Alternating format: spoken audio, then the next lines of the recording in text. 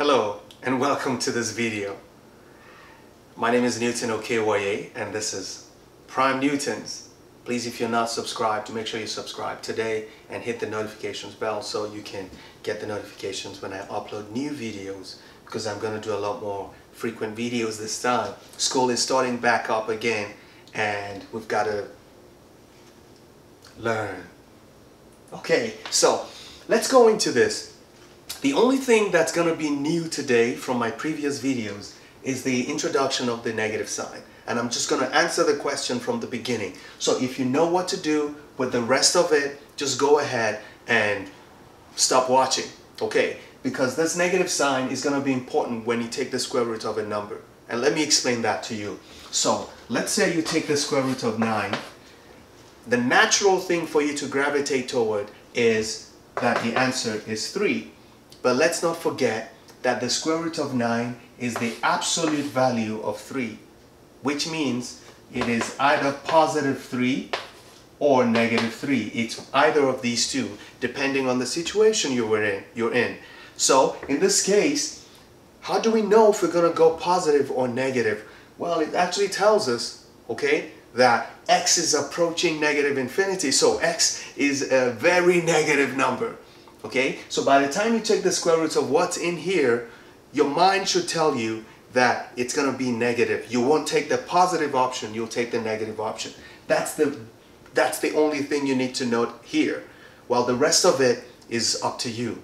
But if you want to see how I do this, why don't you stay with me?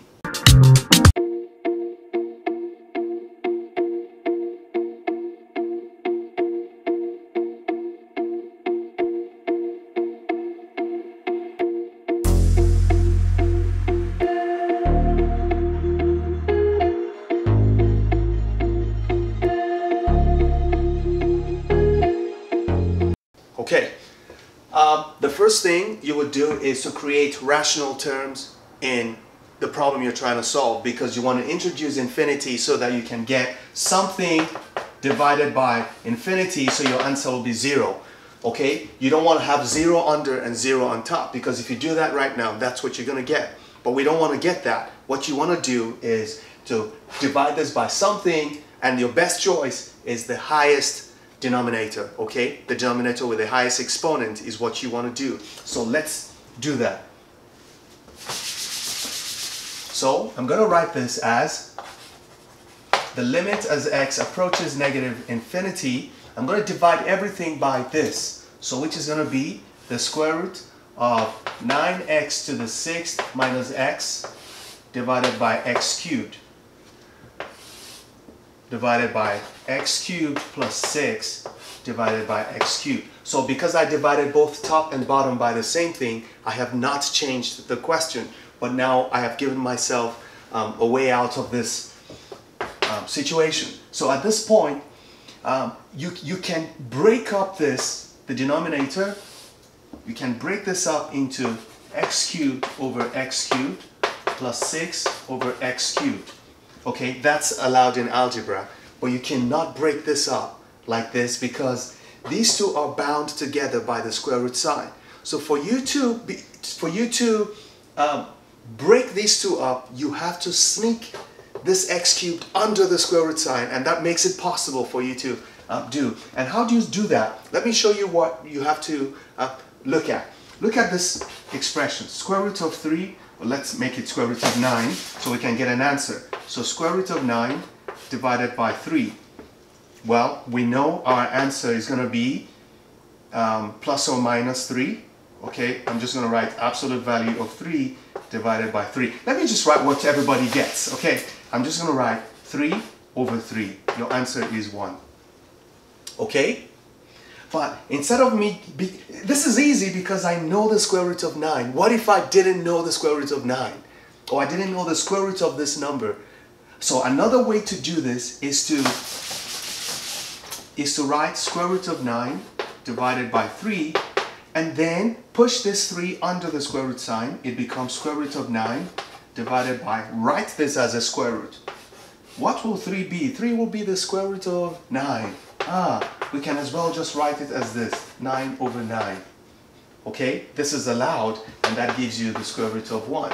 So you can see, for you to push a number under the square root sign, you have to square that number and then it will stay under. So for us to push this under the square root sign, I have to square this. So x to the third will now become x to the sixth. So I can rewrite this as 9x to the sixth over x to the sixth minus, and then I can break this down also, x into x to the sixth. So this has simplified our problem and we can get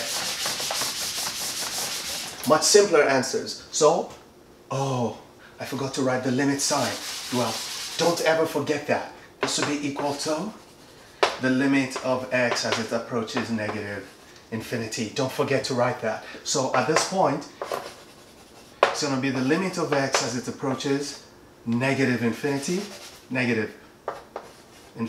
of,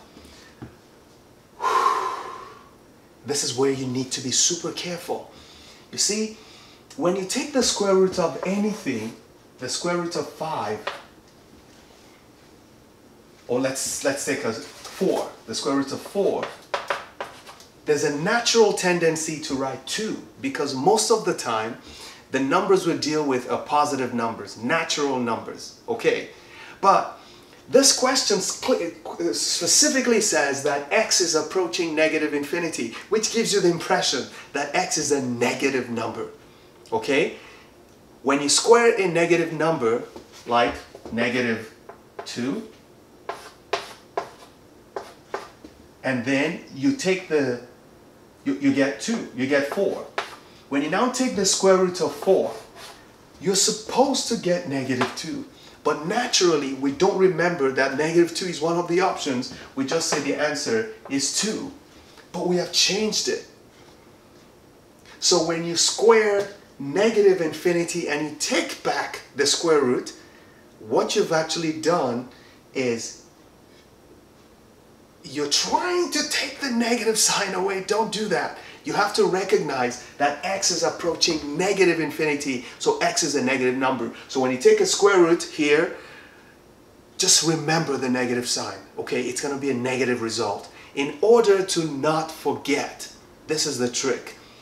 Just put a negative sign out there as soon as you cancel these out. So I'm going to write negative. Then what's left? These two will cancel out. I'll have 9 minus, this will take this out, it will have 1 over x to the 5th divided by, and then this takes this out, you have 1 plus, and that's a 6 over x to the 3rd. We're almost done. Okay. So at this point, you just need to substitute infinity in there, okay? Some people will tell you, you're putting negative infinity, so change the sign to positive. It doesn't make any difference because you're going to keep on, this is going to give you 0, this is going to be 0. Remember, if you divide anything by infinity, your answer is 0. So put infinity here, you're going to end up with negative square root of 9 plus 0, or 9 minus 0, whichever you choose, okay? And then this will be 1. Plus this is going to be 0, okay? I just want to leave this as negative, okay? Since this is 0, there's no positive or negative 0, so it's the same thing. So you end up with negative square root of 9 over 1. So, see, now you don't have to be reminded that the number is negative because we already put the negative sign here, okay? So that's all you have to do. What's the square root of 9? It's 3. So it's negative 3 divided by 1, which is equal to negative 3. So the limit of this function as x approaches negative infinity will be negative 3. So when you plot the graph, what it just tells you, when you plot the graph, the farther away you move from here and you're going this way, you'll find out that the line is getting close to negative 3. So let's say this is the negative 3 limit. This line will be something that goes like this. It should be going close and closer and closer and closer to negative 3, but it will never reach negative 3. Maybe someday it might, but you never know. Never stop learning, because those who stop learning have stopped living. My name is Newton Okewoye. I'll see you in the next video. Bye-bye.